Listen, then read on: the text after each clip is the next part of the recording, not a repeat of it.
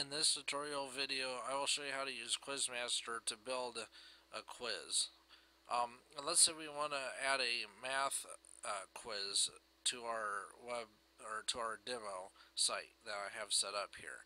Now I'm already signed in as a professor, which will allow you to create and manage quizzes on this demo site that I have set up here. So let's go to the dashboard. Now the first thing we want to do is we actually want to first set up the category of questions, and right now there's already one here called Web and Tech, but let's say we want to have a set of math questions. So let's add that, and then we can add a quick little description, and we'll save that. So now we've got the category. We have no questions in it right now. So our next thing we want to do is go ahead and create the questions, and these are all the questions we have right now, but these are associated with the other category, so we need to add new ones. And there are 4 different types of questions that you can add: single answer, multiple answer, true or false, or free text, or otherwise known as a custom answer. So let's say we want to go with a single answer on this first one.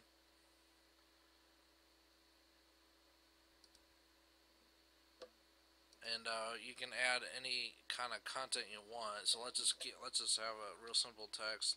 Say 1 plus 3 equals question mark. Let's say we want this to be worth, let's say, 2 points.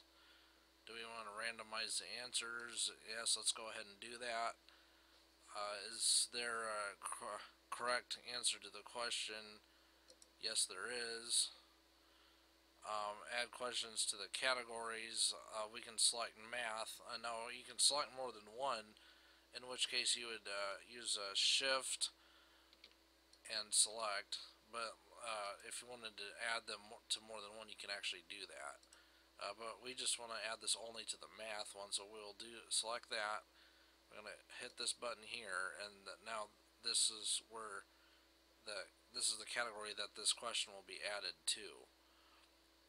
And we can also add it to the quizzes as well, but we have not created the math quiz for that yet, so we will come back to that. So let's go ahead and add our answers in. The correct answer is obviously 4, so we will select that as being the correct one. So we'll also have 5, which is incorrect, and 6. And we'll save this, and now we have our question here. And of course, if you want to go back and modify it, you simply click this link, and you can edit it as you see fit. You can change the order. If you don't want to randomize the order, you can have it be in a specific order if you want, by moving these arrows up and down. Now let's go ahead and create the actual quiz to, let's say, math test. To time limit, we'll go ahead and we could enable that if we wanted to. Now, because this is in seconds, let's say you wanted to have like 3 minutes, that would be 180 seconds. But I guess for this, let's not enable that. But however, we could limit it to a number of user attempts, which this applies to registered users. So let's say we could limit it to 3 attempts, and then we can put a description here. We can put anything we want in here. And then, do we want to enable or disable guest access, which means, is this available to the public? If we have this disabled, that means only registered users will be able to actually access this quiz. If we enable it, that means just anybody that comes to your site and will be able to see it and take the quiz. And yes, the answers will be recorded for as a guest as well. The ability to return to the previous question, that means, are they able to go back between back and forth between questions. You can enable or disable that if you want. Let's go ahead and have that be enabled on this. Now, if someone passes the quiz, you can say whatever you want in here. And of course, you can customize it as you see fit. With all these styles as well. You can add images. Now, let's say you want to show what the number of points that they scored at the end of the quiz. You can do that. Now, there's some help down here, and it shows you. Let's say you scored some number of points.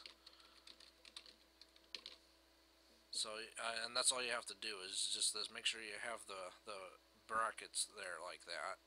And then there's these other ones that you can show the number of time, which shows up in seconds.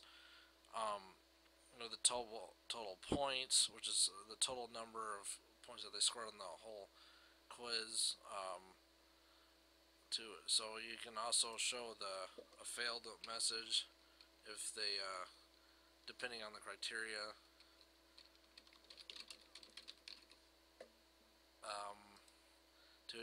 And right now, if there's no criteria, then that means this will actually not show the failed message at the end, or this message either. But let's say, for the most part, you'll probably want to go ahead and have this be by percent. So let's say they have to score 50% in order to pass, and then we can save that. So now we've got one question on there. There have been, since it's brand new, there are no successful attempts on here yet. But let's go ahead and add the questions to the actual quiz. Let's say now, one way to do this is to manually select the questions. Now, of course, this allows you to sort them, so we want only math questions, so you can select them all, that way, or the other way to do it would be to select the questions here. This shows you the number. Right now, we've only got one, so, so we can add more here later as you see fit. You can randomize the questions. Let's go ahead and enable that. Set number of questions.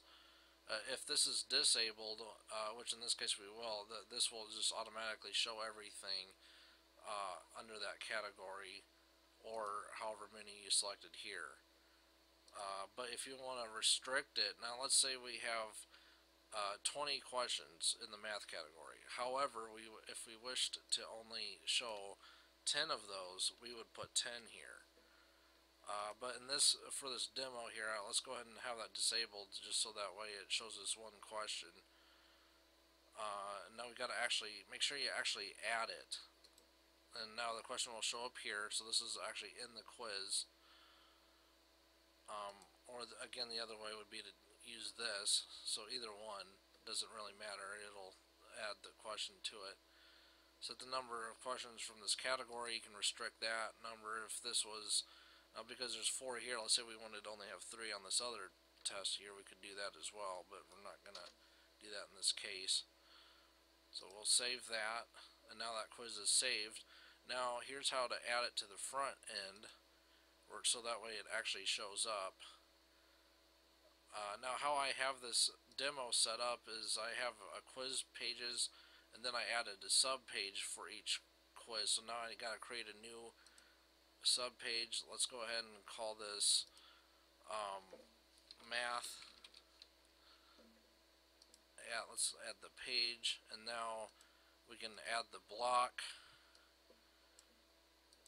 quiz master block, and right now there are 2 quizzes available.